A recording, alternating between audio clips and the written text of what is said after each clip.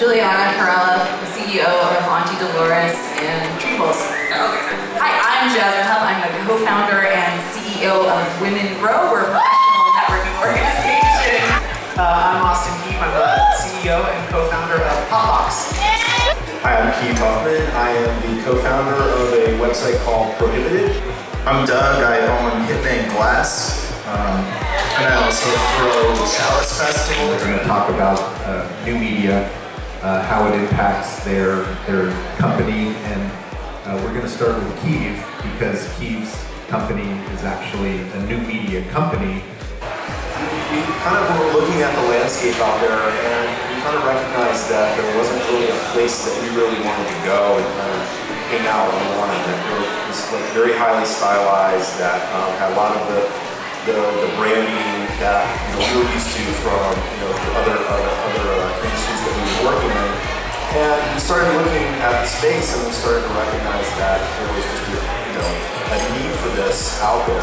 We see video is really an editorial, and the content is really our biggest focus. And what we're seeing is that people really want snackable content. Austin, why don't we go with you next? You are as much crossing new media with your subscription service as anyone. It's where the rubber meets the road, so to speak. Popbox, like it sounds, is hot in a box. We're Birchbox for Weed. It's a monthly subscription club that instead of it being dog toys or coffee, it is weed. So you tell us what type of cannabis you enjoy, and then each month we ship that to you. So for us, when I think of new media, I think of all of the challenges that are only present for cannabis companies. When you talk about startups, 99% of them fail. So if you're going to start a business, you just need to be comfortable with that fact that the likelihood is that you're going to fail.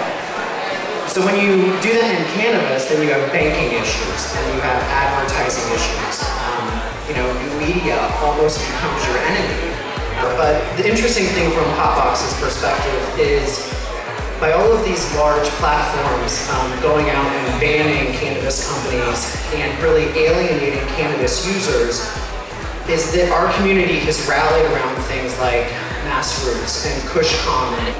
Social media is a crazy tool. I mean, you can master it or think you can master it, but ultimately it's how much time and energy you put into it.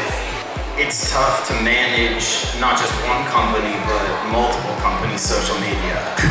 I don't think there's enough organic stuff up there, and I'm having trouble even maintaining that myself, for all the businesses, and that's why you kind of got to delegate authority on these things.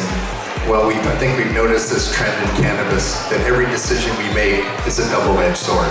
If you do advertising, then you can get shut down. We're the licensee for Bang, and our social media was shut down. We had 60,000 Instagram followers. And this is scary too. I'm at 106,000 followers, and I could get shut down tomorrow.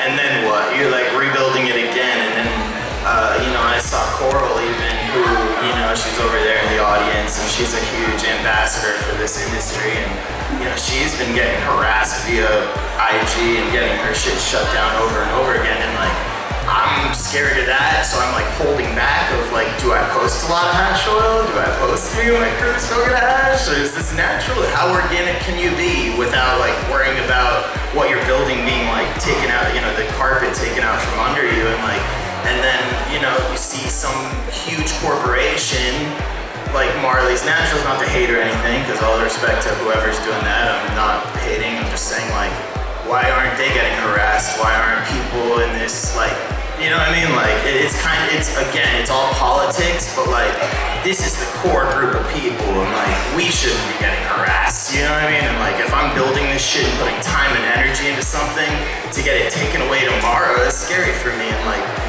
I don't know. Yeah. It's a tough one.